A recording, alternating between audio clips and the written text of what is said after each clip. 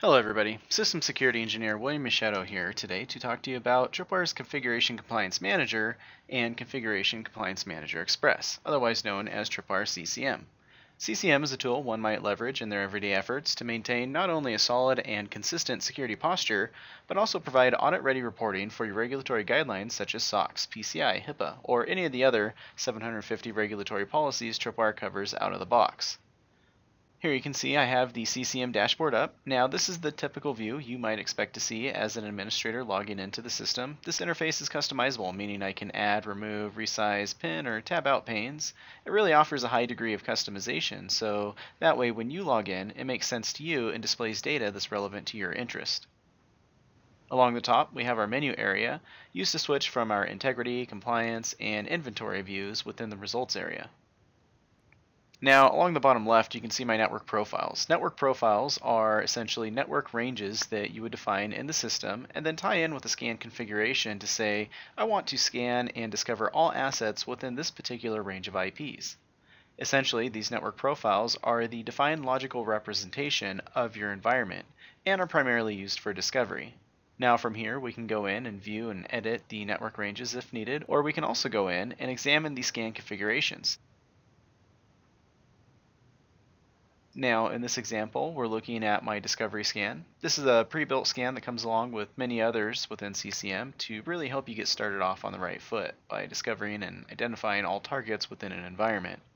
And as you can see, there are several configuration items that can be tuned to be environment specific depending on the circumstances surrounding the environment.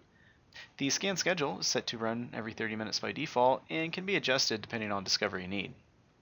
Now back up to the menu area here, we can see our inventory view is selected, and just below that all discovered assets within the defined network profile are being displayed. Now in this view here, we can see a couple of operational elements. The host up column will show green if a host was online during the previous scan, red if it goes offline, IP, hostname, OS type, and again we can customize and define what type of information is displayed and where depending on what you want to see.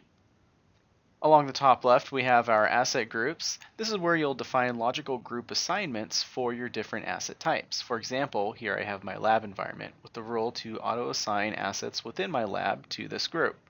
This allows me to come in here and say, all right, now that I've discovered my assets down here, I want to apply my compliance checks to these assets here. This is useful if you have multiple network profiles and want to apply specific rules to a broad set of assets throughout your organization.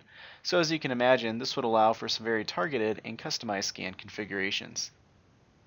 So now we can see where we've defined our network profile, discovered and auto-assigned all lab assets to my lab group, then assigned compliant scan configurations to this group.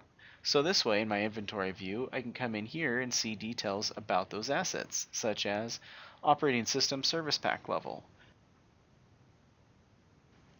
user group assignments, registry keys, installed software and services, and many other system elements. Now, what this inventorying allows us to do is build out these dynamic searches.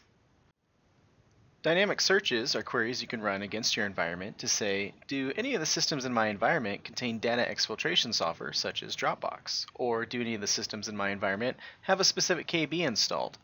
Which systems do Steve or Jerry have access to locally? Or from an IT operational standpoint, perhaps I'd like to say, show me all the systems that have low disk space, and I can begin to take a proactive approach to managing my environment. Back in our menu area, if we switch to our changes view, we can then begin to track and identify change details across all our assets. So in this example, you can see where we identified a new suspiciously named file being added to one of our critical systems. CCM quickly alerts me, and quickly I'm able to get in there and remove the threat before it can do any harm to my system. Jumping over to our compliance view, we can see our overall system hardening state per asset, as well as some other relevant details for that asset. From here, we might examine the asset in greater detail. So for example, I can see Empire has some configuration policies applied, one of which is related to NIST hardening guidelines. Further down, we can see each sub-requirement of NIST, then continuing into the specific subsection and down to the specific test being evaluated against that asset.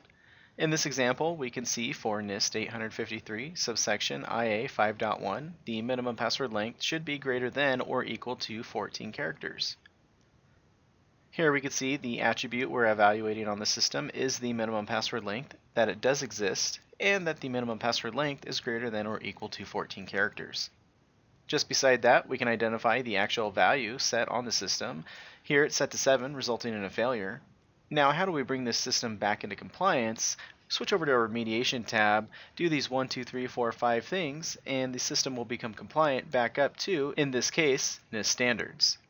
We can then quickly reevaluate the condition for immediate updated results, or just wait for the next scheduled task to run and update automatically. I hope you enjoyed the demo today of Tripwire CCM, Tripwire CCM Express. Should you have any additional questions, please feel free to reach out to your account manager. Thank you.